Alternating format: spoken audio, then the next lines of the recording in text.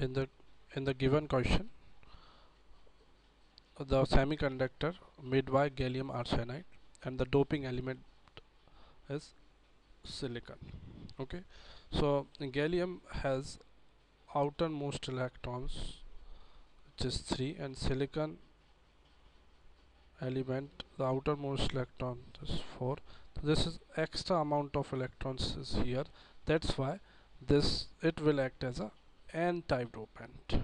Okay, because outermost electron in the gallium is 3 but silicon is 4. Okay, similarly if silicon atom occupy arsenic, okay, so this arsenic outermost electron is 5, and for silicon the outermost electron is 4, so there is need to combine one free element, that means this silicon which act as a n type dopant.